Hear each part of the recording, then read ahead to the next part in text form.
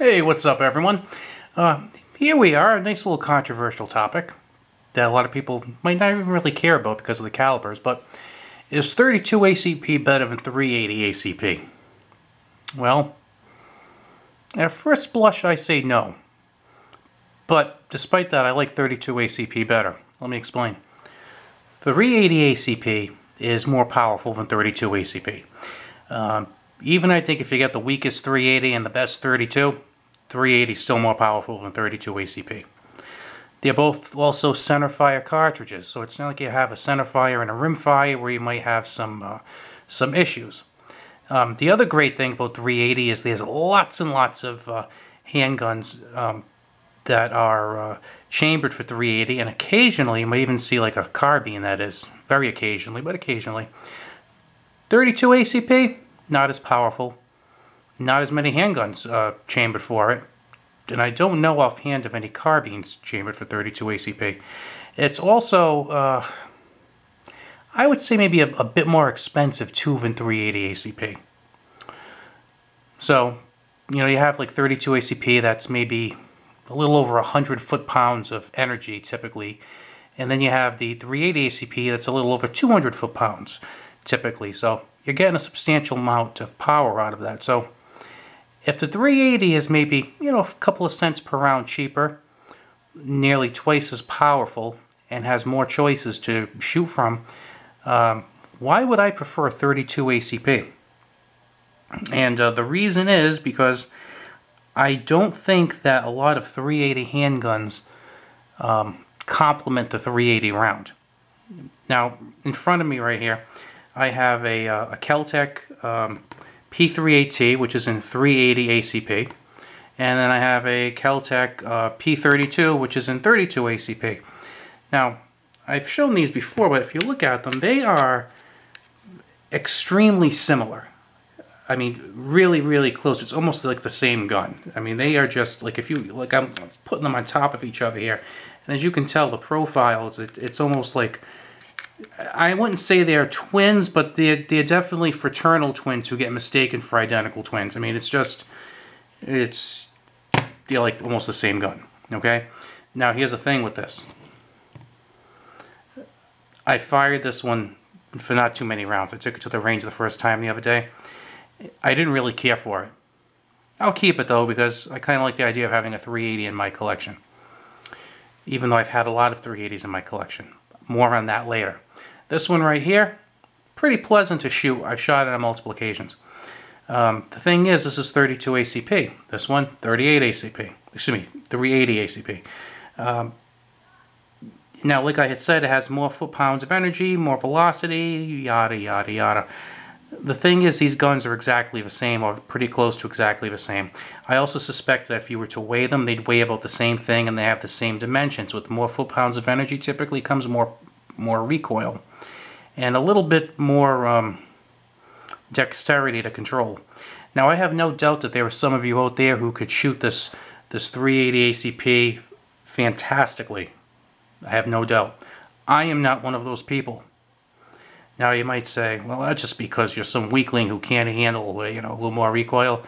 No, not really. I shoot rifle caliber handguns and 44 Magnums and 10 millimeters. I have no problem with that because they're in larger guns. Now, with the 32, I have larger hands. Look, see, I'm not lying to you. They really are a little bigger than average. And I find it very difficult to control this when I'm shooting. This one, much easier time. Again, that's my preference. A lot of you might be fantastic with both of these. That's great. Me, I kind of like this one. I'm partial to this one. This one, not so much. Now, if the 380 were in something more substantial, I think I'd like it more. The problem is, every time I buy a 380, I always tend to buy one that's polymer. I had a Pico. I did a couple of videos on the Pico. I hated the Pico. I absolutely love Berettas. Beretta is my favorite handgun maker. Without a doubt, hands down. Love Berettas. If you check my channel, I have several Beretta videos.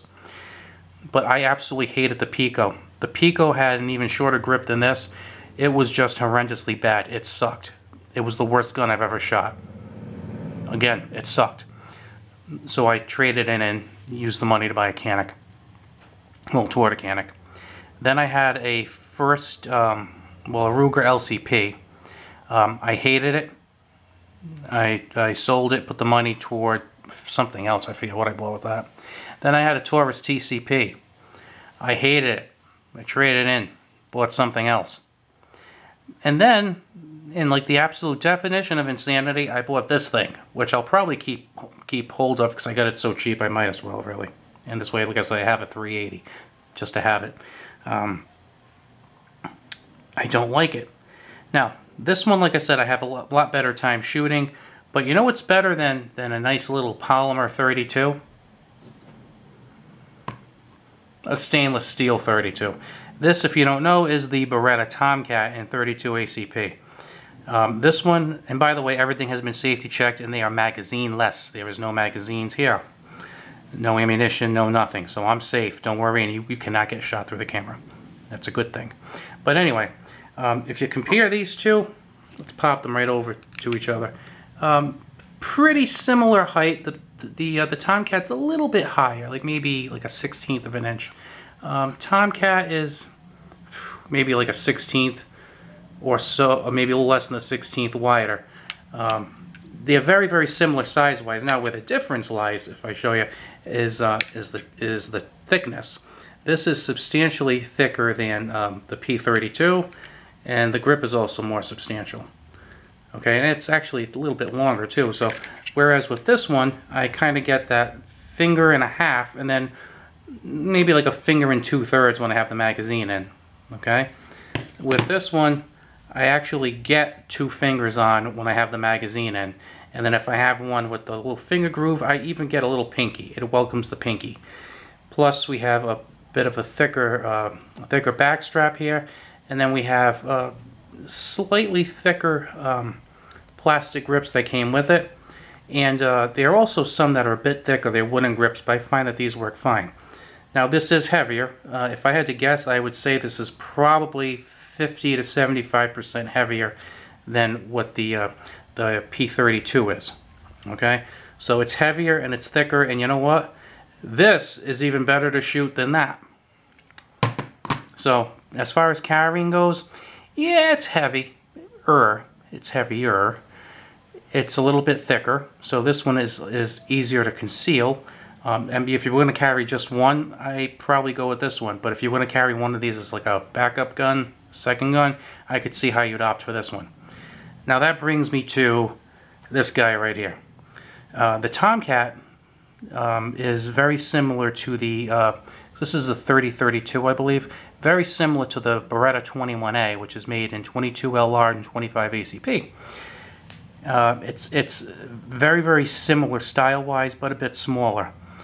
I have to be honest with you, I would love it if they made this in a 380 ACP, because I'd be very, very curious to see it, because I think that with my ability to get an extra finger on the grip comfortably, along with, you know, maybe a little bit of a pinky extension on here, and the thicker grip, I think this would be a very comfortable gun to shoot in 380, even though it's very small. Now, I know what you're thinking. You're saying, well, they make 380 guns that are made out of steel. You're right, they do. Unfortunately, I've never had one. Maybe I should try one of these days, instead of complaining to you guys on YouTube. What do you think? So, yeah, that's thicker. And that's the problem. A lot of these guns, they're very, very narrow. They have, like, you know, they have a shorter grip. And let's see here. It's about the same width, but you have a little bit more of a palm swell back there, I think, on the Tomcat. A little bit more. So, I gotta tell you, 32 ACP, 38 380, just as reliable. Maybe a penny or two around cheaper. More than almost twice as powerful, I'd probably say, on a typical round. But you know what? If it's in a polymer-based gun, I don't want it. Now, one of these days I really should try 380 in a steel gun. I know Kimber makes the Micro, and I believe SIG has one. The name escapes me right now. I'm not really a SIG fan, so that's probably why. But It probably would be interesting to try, like, say, the Kimber Micro, because that's kind of similar to the Beretta Tomcat. Maybe just a hair larger. So I'm thinking that 380 would be a lot more comfortable for me to shoot. So that's definitely one worth trying out. But I have to tell you, if you're going to buy a polymer 380, I would probably try out a friend's first. I'll go to a range and shoot one. I remember I went to the local gun shop, and this guy was trying to talk his wife into getting a little 380 pistol. I guess she figures that because she's petite, her gun should be too. And when he said that, like, the gun owner's like expression just went like, "Oh my God, you don't want that." I mean, that's a snappy little bastard. I mean, she probably would have been better off with like something like maybe like a Glock 19 or something, you know, something that's got a little bit more size and a better grip. And it's not going to be quite as snappy. But some people think, oh, little gun. Well, I mean, I'd rather have it than nothing in like a self-defense situation, but it's not going to be my first choice. And I mean, even if it is a second choice, because they are so tiny, I can understand it for a second choice. But I got to tell you, for a little gun, if it was going to be my backup gun, I'm still going for this. Because again, this is a personal preference. I feel so much more accurate with this or this than this gun right here. And like basically, like we just showed, with the exception of caliber, these are like the same gun. I just feel like it's going to jump out of my hand. And like I said, I really don't think I'm recoil sensitive, but it's just that, because it's not really that it's tough recoil. Because, I mean, 380 doesn't have a lot of recoil at all, but when you're just holding on to it with like a finger and a half, and the gun is so light, I mean, these are pretty light guns, it just sucks. Now, with say a Ruger, let's say, the Ruger LCP1, hated it in 380, but the LCP2 Light Rack in 22 LR, love it. It's pretty freaking awesome. I think if they made it in 32 ACP, I think I'd like it quite a bit. I don't see that ever happening. And if they ever made one in 22 mag, that would be incredible. Maybe we will see that one day. But anyway, I digress. So I hope you enjoyed my ramblings on the 32 ACP. I don't think there are too many stations talking about the 32 ACP anymore, because it's not really a dead cartridge, but I have the feeling it's headed towards life support. You know what I mean? Try and find a 32 ACP in the store. Not that frequent. Especially if I've been there before you. I probably bought it. Don't forget to like and subscribe if you like the video or want to subscribe. Talk to you later.